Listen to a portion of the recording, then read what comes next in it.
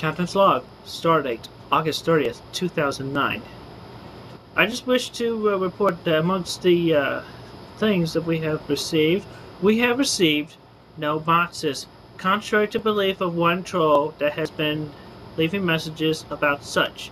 We have received no boxes because we have advised the USPS and the UPS to stop sending them to us, and plus that Ian Brandon Anderson or Ian anybody does not live here. Nobody by the name of Ian lives here. So you may as well just give up and quit your stupid game.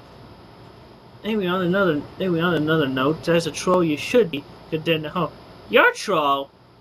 He's as much my troll as he is your troll. You're right, Christopher, but yet I'm addressing him as my own. Ah, come off it, Christian. You're always becoming so much popular. You only made me popular because you brought my name under the scenery. Christopher, calm down. No, you calm down, man. At least the psychiatrist is able to decipher that both of us are living in the same body. Come on, man. We've been friends before. You don't need to be doing this in front of camera. Come on yourself. I wanted to let my voice come out, and ever since the name change, I've been stuck in the back of your head for a long time.